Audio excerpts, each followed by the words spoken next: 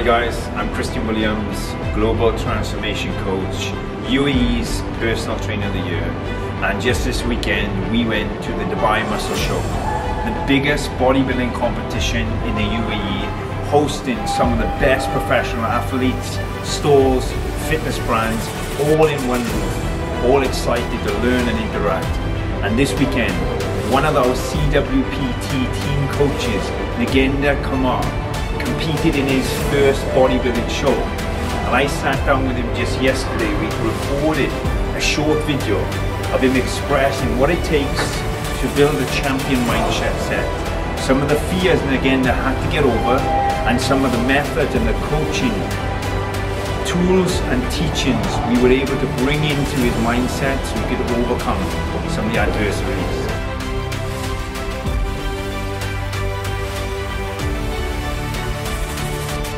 In the video that's going to follow, we're going to be expressing what it takes to go from where you are to where you want to be, where you have to overcome. And Nagender personally is going to express and open up of exactly what he felt, the fears, the doubts, and the discipline needed. So if you haven't done yet, subscribe to this channel, click on the like button, share this video, and be assured to stay tuned for more to come.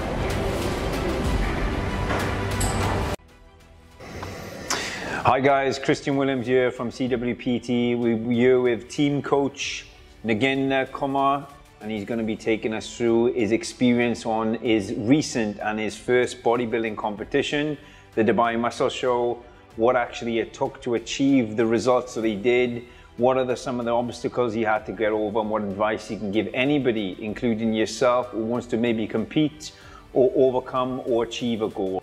Welcome, man. Thanks, Christian, for having me. Yes, how are you feeling now a couple of days after the event? Back to normality? Yeah, I feel great actually. Yeah, amazing. Very good, very good. So we can jump straight into it really. What I want to know from you, and obviously we've discussed this kind of in depth as well, but just for our kind of viewers and people to kind of get a bit of an insight to where you are, where you've been. Why don't you tell us a little bit about, you know, how you got into training, and what inspired you to do a competition, to be on stage in front of, you know, a few hundred people in a piece of string. So why don't we get that insight of why you wanted to actually compete in the beginning? So to answer your first question, like, see, I've been training for a while. I think probably like maybe 14 plus years. I've always been an active guy. I did a lot of karate when I was much younger. Then I got into weight training after my college, and then it was like a conscious decision to change my life. So I kept at it, and at a point in my life, I felt like I wanted to help people the same way I helped myself, and that's how I got into becoming a fitness trainer. And at that point, I felt like I needed a bit more push, and I always had the mindset that coaches need coaches. So I hired Christian to be one of my coach. And I remember we did a session, in-person session. I think it was in Bino's gym, I guess, right? And I remember you asking me, like, do you ever think about competing? And at that point, I had like that thought had not even crossed my mind, and I feel like at that point it got implanted into my mind, you know. And I think we have been with each other for almost 2 years plus now. And then being with Christian, like looking at his attitude and the way he approached stuff, you know, like I always consider him to be my mentor, and which has really helped me shape myself as a coach, also helped me become much more disciplined in my personal life. So I think last year I decided to do a photo shoot, and Christian really pushed me hard, you know, like he was telling me, like, if you want to get into the best shape of your life, like, you got to do the hard stuff, you know, like it's dedication, it's discipline, and not giving up attitude, you know, like, so you got to really push. And there were times which when I went off the rails, and he would really pull me back, and he would ask me, you got this? Are you sure you got this? And it was like a wake up call for me. And I got the photo shoot done. It went great. He was there with me for that throughout. I think it was a time when Kali was having a baby, and it was the day before, or I think it was on that day, and he was still there with me for my photo shoot, which I cannot even fathom anybody else doing it, you know. And after that, I went away for a while. I went for a vacation, came back, and I told him that I want to prep for a competition. And I think by that time I had actually trained my mind, and I had put myself into a very disciplined zone where I knew I could achieve this, you know, like I knew this was possible. With his support, and also I feel like even when situations were hard, like I was doing back-to-back sessions, and even with the workouts and everything, and I never felt that this was not possible. And I think a big support was you, obviously pushing me. So just great. It's a great answer. Thank you so much for sharing that. And you know, you touched on a couple of things I want to dive into there for sure. Yeah. And just to give you a bit of an understanding, you know, you're a coach, like you said, you know, you work with us as a client, as a coach over the years. We've seen you develop, and we've also been developing you.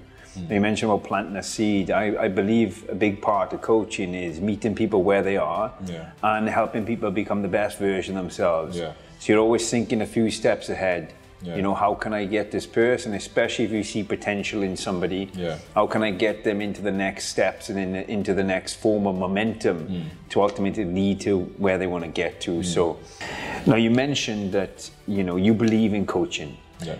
And bodybuilding is a very lonely sport at times. You know, you're on stage on your own, you're in the gym doing cardio, you're doing the workouts on your own. You know, it's not a soccer match, it's not soccer, football. My family would be shocked by that. It's not a football match, it's not a rugby match. You're on your own, you're on stage, and it's very lonely and isolated. So how important do you feel having somebody with you who understands you, that can take the pressures from off within you, can see your goals and actually bring them to fruition? I would say it is so important to have someone backing you, because like you said, this is a very lonely sport. Like, how many people do you meet of the same mindset, you know, around you? Like, it's very hard, and everybody's got a life. Like, you have things going on all the time, and if there's someone with you who can plan for you, set things up for you, and you put yourself into their hands, you know, like, and you believe in them and you trust them, and you know that they will take care of you. I think that is the best feeling, you know, and it makes you feel like, yeah, this is possible. I can get this done, because you know that someone is there to support you, like, which is so important. Yeah, I mean, there's a reason why people do a tandem skydive, and you go on a plane and there's a hostess and the pilot, right? Because being up there on your own is a bit overwhelming, especially navigation. Even the pilot has a team of people all telling him which direction to go in. So, like you said, and you know, kind of we lead by an example, and I strongly believe as well in coaching, the best and fastest way to achieve whatever you want to achieve is to learn from somebody, model from somebody, get coached by somebody who's been there and done that, especially if that person has your interests best at heart. So he's thinking about the care, mindset, you know, even if you were a top performing athlete and you didn't have all these other things going around, you still dealing with a lot of psychological issues, mindsets and so forth, which kind of brings me to a next question I want to ask you. So, obviously we talked a little bit about kind of where you were. why you wanted to do what you want to do. What I want to understand, and I want some of our viewers to understand as well, is kind of what were some of the obstacles, some of the barriers, some of the fears, some of the apprehensions that you went through, some of the things that would normally stop you in the past. What were they, and how did you get over them? One of my biggest fear going into this bodybuilding was that, like, I kept thinking, am I good enough? And there were times when it would be so hard for me to sleep at night because I'm thinking, did I do the best that I could?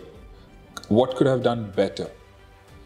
And you keep thinking about this, and it piles on, and you lose sleep over it. And there have been times where it's like a nightmare. Like, I would wake up in the middle of the night and I would imagine me losing the show.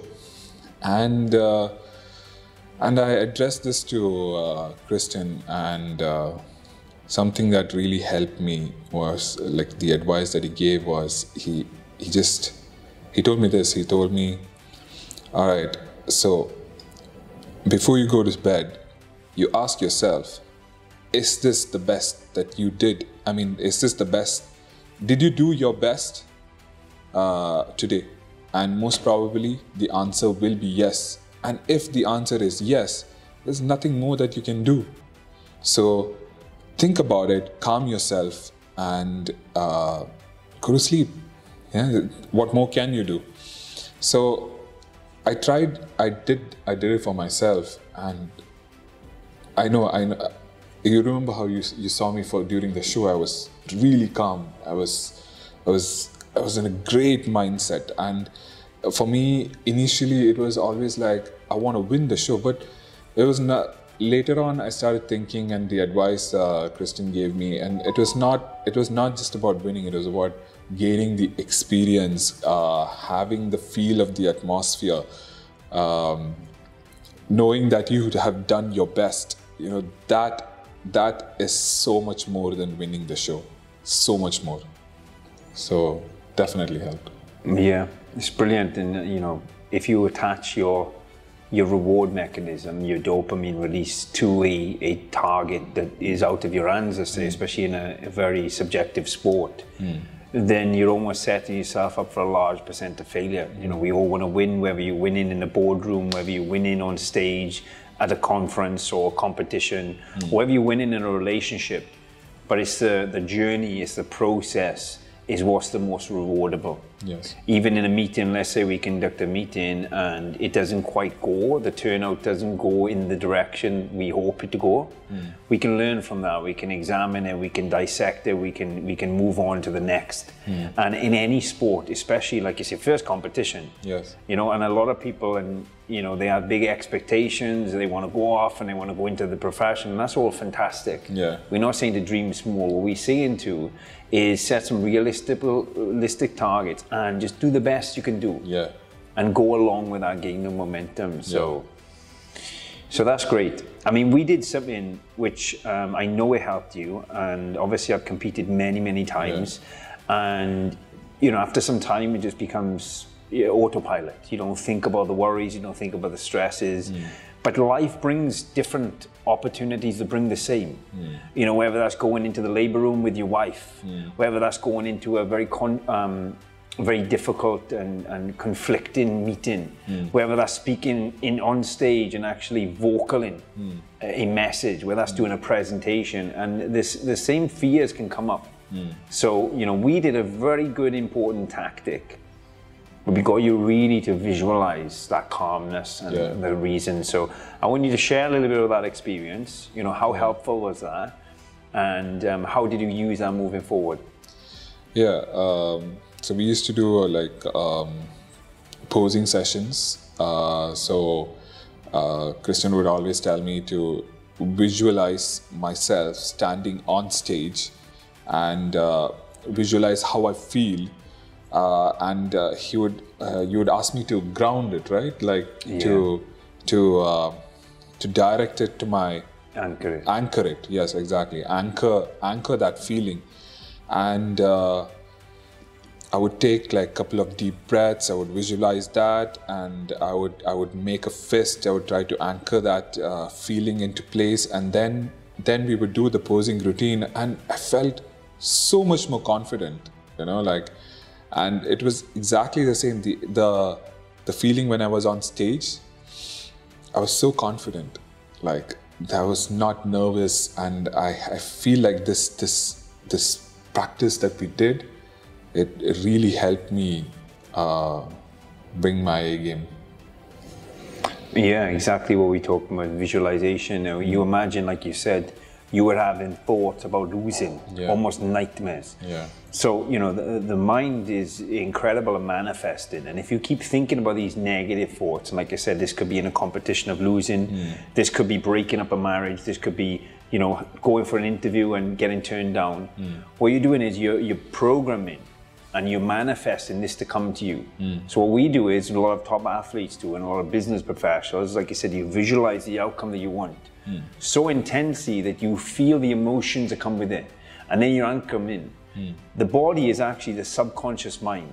So the body just does what the body feels. It's the brain that comes with all the noise and the imagery. So when the body feels in this state of winning, you've already won. Yeah. You know, so that's fantastic. I got one more question, and I know that it's going to be very beneficial for anybody who's listening, and even myself, you know, because that's what we're all doing here. We just extracted information. So, you know, you started working out just to work out, to look good. Then you decided to do a photo shoot, which was a huge progression. Then you decided to do a competition. Now you're in front of an audience, which is huge. And in fact, it could be a nightmare for a lot of people, standing on stage in front of 100 people with almost next to nothing on and being judged, you know, being compared. This is probably the majority of people's nightmare. Now, we can relate this to any other opportunity that throws people into that fearful state. And it can be enough to make people procrastinate and not even start the journey. Yeah. So you've seen your journey progress gradually into this. What advice would you give somebody who, let's say, is not quite where you are now, okay, is maybe where you used to be in any area of their life, but is aspiring to be at that pinnacle of that field? What advice would you give them to get them started and keep them going? Best advice that I can give to a person is be consistent. Just be consistent in what you're doing, and eventually things are gonna fall into place. You know, like, one thing is a lot of times when people want to, like, let's say if they want to lose weight and they don't see immediate results and they give up immediately. But a person who sticks to the process, sticks to the program, trusts the coach, trusts the entire process, they get their results. So it's about being patient, being consistent, and knowing that there is a path forward. So tread at your pace, but you will eventually get there. Yeah, there's a famous kind of quote that Denzel Washington says, and it's the commitment gets you started, it's the consistency that gets you finished. And you see Monday morning, everybody wakes up with commitment. Yes. And then by Thursday, everybody loses the commitment. Loses the commitment, yes. So it's that consistency, that progression, them small steps forward. Yeah. And I think for a lot of people, because their goal, as we just kind of rewound where you were to where you got to, it can seem so far away. I think they focus so intensely on what they want, which is fantastic, by the way, again, visualization, but it becomes overwhelming. It's like looking at a mountain peak and thinking, oh, look how far I got to go. Exactly. But what you're saying is, you know, you take the steps, you keep moving forward, and eventually you'll be at the top. Before you know, you're there at the top, you know, so that's how it's supposed to be. Some great advice from a great man. Thank you so much. Thank you, Chrissy. Good. Hope you enjoyed. Hope you enjoyed too. Stay tuned for more of this informative content. #BullMode.